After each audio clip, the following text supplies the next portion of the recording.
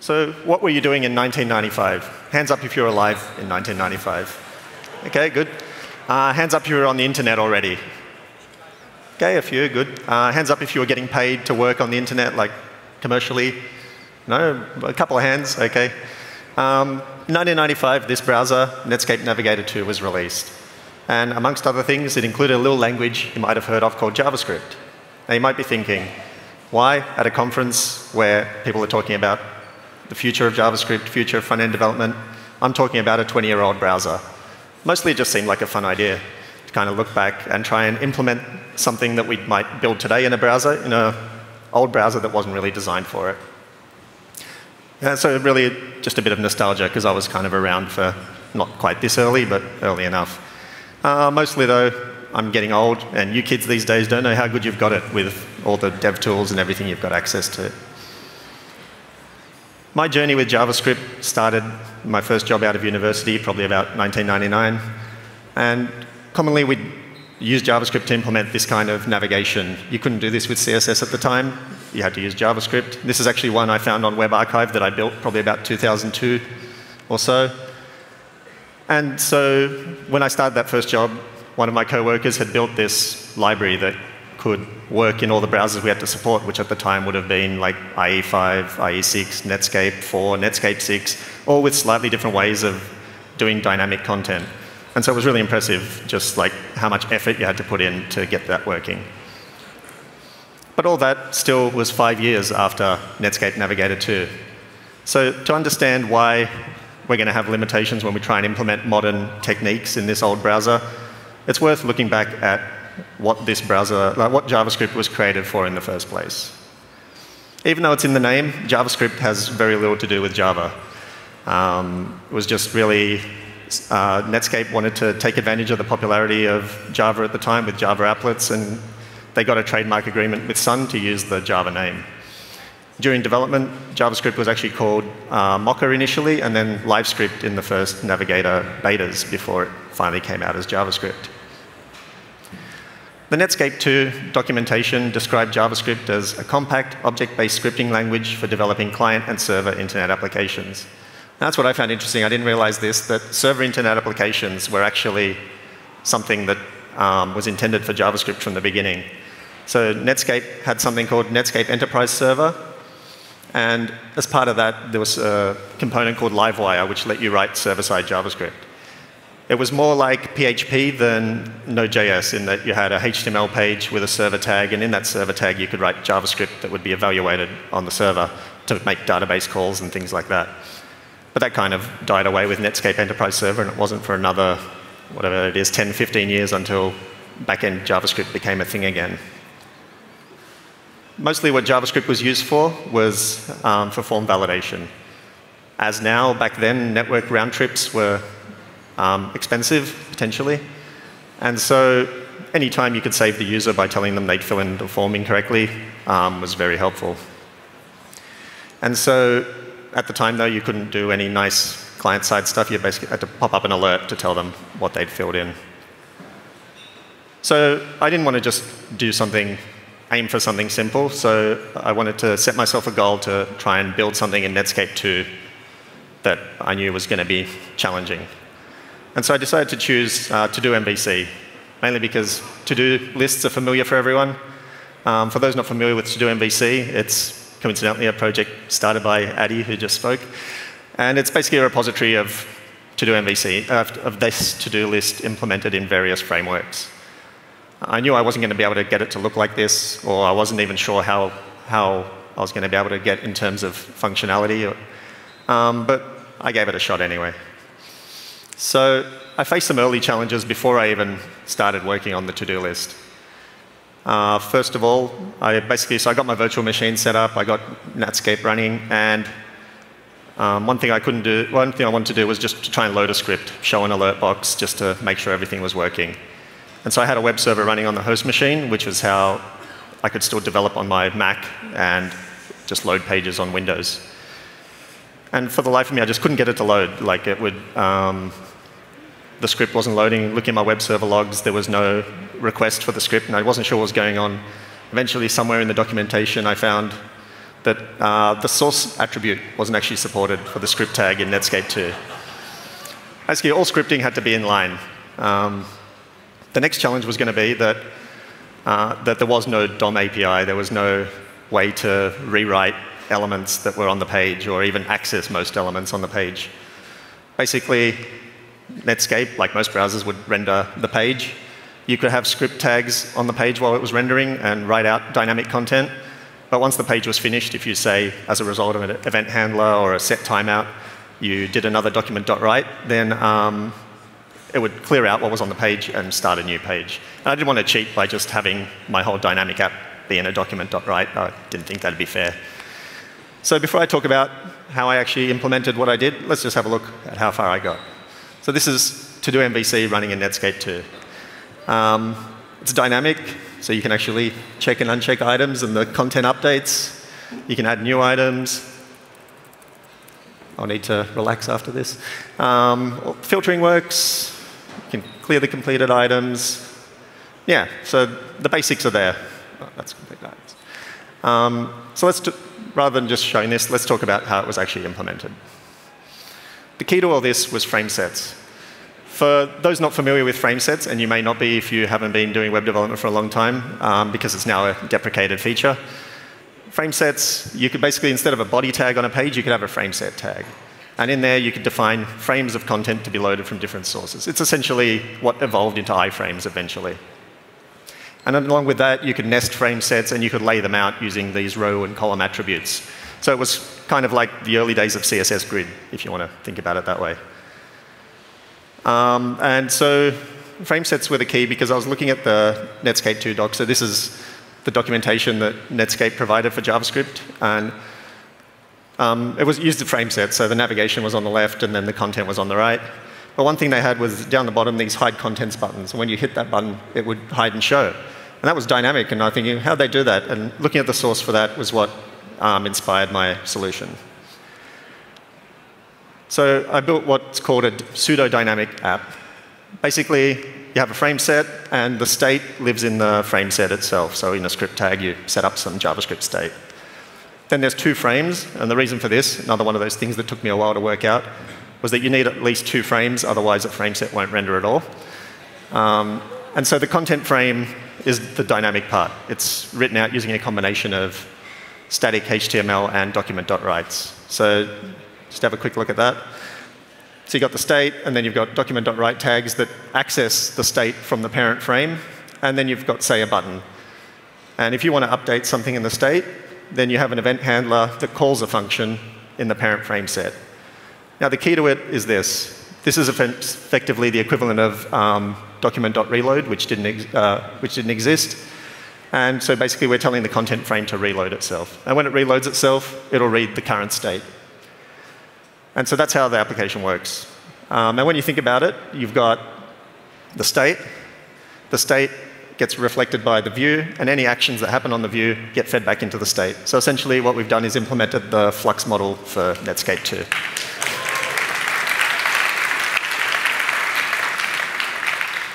But apart from just the challenge of how to actually set up the architecture for this, there was some just challenges in terms of limitations in the language and limitations in the dev environment that I want to take you through. First of these was error handling. When a JavaScript error occurred, you would just get this modal pop-up. You couldn't click outside it. It was useful, like it told you what line the error was on, told you what the error was. Conveniently, they used a lot of keywords, reserved a lot of keywords from C and Java, so const was already reserved back in 1995, which is convenient now. And yeah, when you dismissed it, if there was another error, then you would get the next error would pop up. And so, for example, if you visit google.com in Netscape 2, you get this whole bunch of errors from their analytics code. And you basically have to, you can't really tell from the frame rate of the GIF, but I'm basically dismissing dialogue after dialogue after dialogue just to be able to see the page underneath. So these days when we develop, we're used to writing to the console. Like if we just want to quickly output a state of a variable at a particular point in time, we use the console. Netscape didn't have a console. There was a Java console for Java applets to write to, but there was no JavaScript console. So basically, instead, we would use alerts. You'd basically pop-up alert and with the contents of your variable at a particular point in time. And sometimes this was the only way to debug something. In case of event handlers, there were some event handlers that would just fail silently. They wouldn't even pop up the standard error dialog. So you had to basically put an alert after every line of your event handler and try and work out which one fired last, and from there work out what the actual error was. At least you knew which line it was on, probably. The other thing we're used to when developing applications these days is being able to use like the elements panel in DevTools and see all the elements on the page, what the current state they're in. But all you had was view source in Netscape 2. And it wasn't even view source of a frame. You could only view the source of the page itself, which wasn't very useful when all the page contained was a frame set. And so a common technique when building dynamic content with document.write would be to put the string in a variable first, alert that, and you have to manually inspect to see where you've missed a bracket or quote or something that was causing it to render incorrectly. And potentially you would, if it was a big string, I remember times copying the contents of the alert and pasting it into a document where I could use like HTML tidy or something to try and format the HTML to see where I'd missed some bit of HTML. Next challenges were around the language itself. So there was no object shorthand. So it meant creating a state, a nested state, took a lot of verbosity. And the other thing you might notice there is that my to-dos aren't an array, they're an object. And it looks like an array, like it's numerically indexed and it's got a length. But the reason for that was JavaScript 1 didn't even actually contain an array data type. It didn't actually come until JavaScript 1.1, which was like 9 months after Netscape 2. The documentation mentioned this. It said, just use objects. They're similar enough to arrays, basically, and provided like a little helper function for creating an array from like a set of arguments. There was no, the only way you could declare a function was globally. So you couldn't declare a function inside a function. You couldn't declare an anonymous function. You couldn't have a function as a result of an event, as a callback for like a set timeout. So that was pretty limiting. One workaround for example, for set timeouts and things like that was you'd use the eval syntax of set timeout, where basically you could pass a string, and that string would be evaled after the timeout had expired. The object model in Netscape 2 was also very limited. As I mentioned, Netscape was really designed for form validation. JavaScript was intended mainly for form validation and smaller things like that. So it's reflected in the object model. You basically had access to forms, and within those forms, just the various elements. There was no arbitrary access to any element on the page.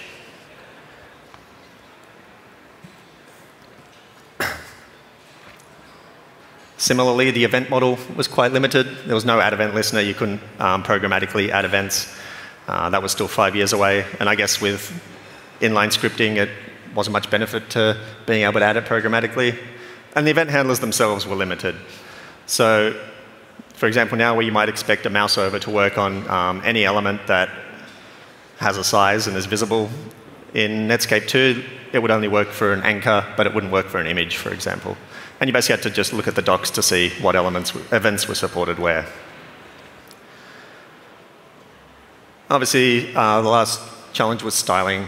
So I had to use tables for layouts, although that really didn't go away for at least another 10, 15 years. If you've had to work on email templates, you may have even written a table last week for layout.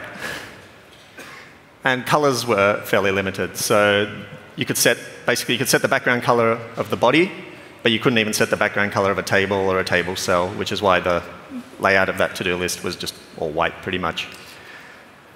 So basically, all you had access to in terms of styling was the font tag. And font tag, you could set the size and the color of the text. And again, it was limited in that the size wasn't a pixel size. It was basically a fixed number, like 1 to 7 you could set it to, and that was basically decided by the browser what those 7 sizes were. You could also use relative sizes, so plus minus, based on the size of the containing element. Now you might have noticed I said there you could set the font size and font color. One thing you couldn't set is the font face. So the font face attribute wasn't actually part of the HTML 3.2 spec even. So Netscape didn't let you actually change the font. The only reason you're not looking at Times New Roman right now is because I've just changed the default browser font to something that's a bit more pleasant. And so yeah, the face attribute was something that Microsoft actually added as a custom attribute initially in their browser. So apart from that, there was a couple of little quirks. One I wanted to show you was like a little memory corruption issue I ran into. If you really rapidly click on those items, you suddenly get memory leaks from outside of your page, like the URL or sometimes a HTTP header or something. So that was fun. And at one point, I think I had something where if I didn't force the encoding to UTF-8, I would just get like weirdness with the font, but that may have just been a VirtualBox issue. So we've kind of taken Netscape 2 as far as we can take it. I want to kind of move forward at least a little bit in time to a browser that was supposed to support building dynamic applications. That browser wasn't Netscape 3. Netscape 3 came out pretty quickly after Netscape 2, had some JavaScript improvements, like arrays, but it didn't have any, it had the same programming model for dynamic content. So instead, let's move on to Netscape 4. So Netscape 4 was the first Netscape browser to support what was called at the time dynamic HTML. Did anyone own a copy of this book at any point in time? Yeah, there's a few. I didn't own the 3rd edition, but I looked back at my Amazon purchase history, and this is like one of the first books I ever bought in like '99 when I started working. And the way Netscape implemented dynamic HTML was through the use of the layer tag. So layers were an element that you could reposition, you could modify its contents, you could resize it. So finally, you could sort of build some dynamic content on your page without jumping through, in theory, too many hoops. So let's have a look what the to-do list, apart from just with layers and with all the other features in Netscape 4, what it looks like. So there you have it. It's looking a little bit nicer. We've got different background colors at least. We've got a little key line in between items. It's all still tables for layout mostly, but it is using layers as well. So we can still add an item. Yeah, all that works. I'm not going to go through all this part again. So let's talk about how the implementation in Netscape 4 differed from what I did in Netscape 2. So now instead of using frame sets, we're using layers to implement this. Now something that's not reflected in these slides was that I built like a little component abstraction around the layers. So I could have essentially like the application was an object and it had child objects for the different components, all that knew about their layer and could re-render their own layer. In terms of the data model, it still looked pretty similar in terms of the state being maintained in the parent and the children being able to re-render themselves.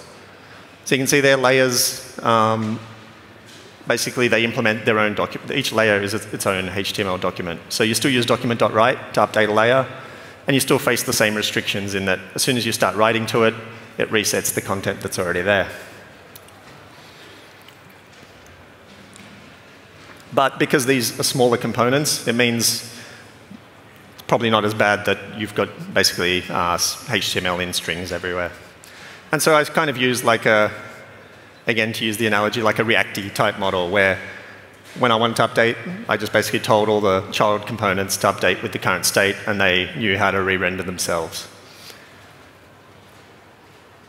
So what challenges were there when building for Netscape 4?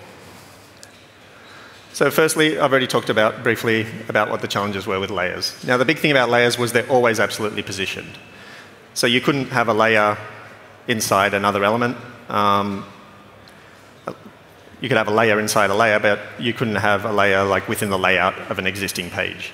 So for example, that example I gave before with the navigation menu, in your normal HTML layout, you would just leave a gap, and then you would absolutely position the layers to fit in there. The challenge with that was that, for example, for a to-do list, which is dynamically sized depending on the number of items, you need to have a way for those components to be able to say how tall they are based on the number of items they've got.